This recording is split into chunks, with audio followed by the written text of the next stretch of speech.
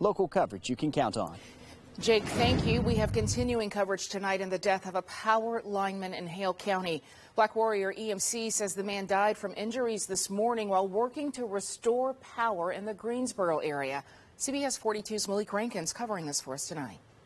Good evening. The name of the lineman fatally injured is not being released out of respect for the family. The Hale County EMA director tells me this loss is felt across the county because the men and women that restore our power risk their lives every day to provide a basic need. Just off of County Road 51 in Mount Herman community, a pole broke while a lineman was making repairs, fatally injuring him. In a statement from Black Warrior EMC, the company general manager says they are, quote, profoundly saddened by this loss. EMA Director Russell Whedon says the crews were working to restore the last of the county's power outages following last week's storm. One thing I want to tell everybody is, please pray for this family.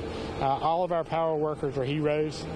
There's been over 200 power workers in our county for 4 days, working day and night, and now this tragic fatality.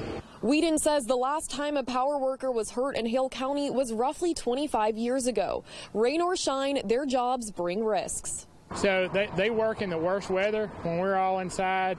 They're still out there working on those power lines. So they take a lot of risks. They're a very safe company, but just the nature of the beast. Counselors have been brought in to help the cooperative's employees deal with this loss.